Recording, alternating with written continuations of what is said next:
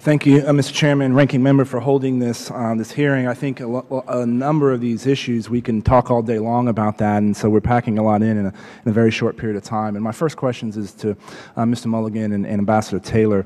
You'll talk about the community engagement exercises and engaging credible voices throughout these communities. How do we blow that up? How do we make it bigger? How do we accelerate those projects? So we've been developing in partnership community awareness briefings, and we've just been moving it out fairly slowly initially to ensure that we're having a degree of success, but we have had some success in that, and now we're trying to train the trainer so that we can get into a situation where we're propagating it more broadly across the communities, because going back to some of the other observations that have been made, it really is at the community level that we need to have this success, and also we need to have, I think, as the ranking member said, levels between government and local. In a lot of instances, particularly with family members, as you know, people are reluctant to engage any sort of authorities, and we need to try and find that middle ground. So. And I appreciate that, because we need to be thinking about this in terms of weeks, not years, because that's the speed at which we need to counter this threat. Ambassador Taylor, do you have remarks for that? And it's a global phenomenon. So our outreach international has been important as well. I'm leading a delegation to Australia next week to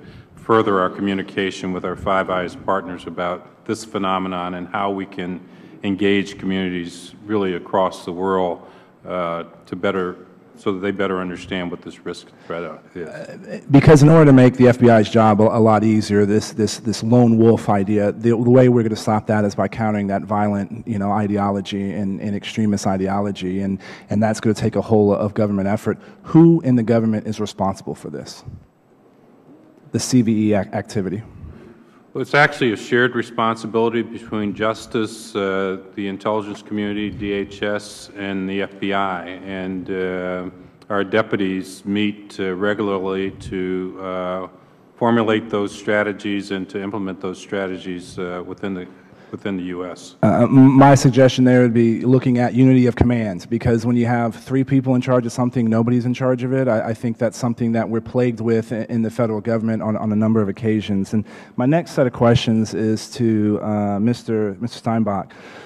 The canon out there on counterterrorism is clear. Terrorists are trying to do 2 things. They're trying to kill a lot of people, and they're trying to elicit counterterrorism responses in the government to upset a population, to foment discord. All right, and so with that as the background, that's why I'm a little bit nervous when we start talking about CALEA expansion, all these kinds of things. I get nervous because of the privacy aspect. So my question, and not to get too technical, does end-to-end encryption that's provided by many U.S. companies prevent your ability to do attribution?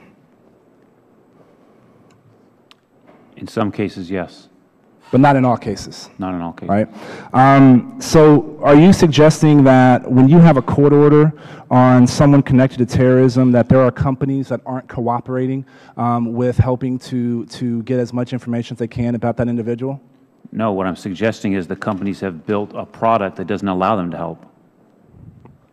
But if you're saying it doesn't prevent attribution, and because the key here is to try to find as much information so that we can, to exhibit the success that y'all have had in Boston. You were able to identify someone and use other tools to track him in order and stop and prevent this from happening. And that's, it's a difficult task. Don't get me wrong. I know how hard you guys are working. Maintaining the operational pace that y'all have maintained since September 11th is unprecedented. And you're the men and women in the FBI should be patted on the back and heralded. But we also got to make sure that we're protecting our civil liberties and our borders at the same time.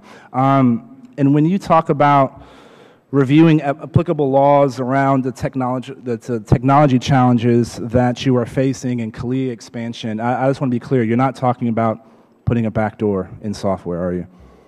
No, like I said in my prepared statement, sir, I'm talking about full transparency. I'm talking about going to the companies who then could help us get the unencrypted information. And the attribution piece is important to understand that depending on the technology involved, and this requires, quite frankly, a technology discussion, there are tokens that are used that do not allow for attribution. So it's not quite as simple as just using other techniques or attribution. Sometimes that attribution is not there. And I'd be happy to discuss in a classified setting in more detail just exactly what we're talking about. I would love that, and thank you. And one of the things, we've been talking a lot about the use of social media and digital tools and how it's made it easier for ISIS to recruit people, but it also gives us an opportunity to do double agent operations against them, to penetrate, their ability. When chasing Al-Qaeda, 10 years ago, if you were anything close to an American, you were to get your throat slit. Now we have these new tools in order to penetrate them. And again, I know I've run out of time,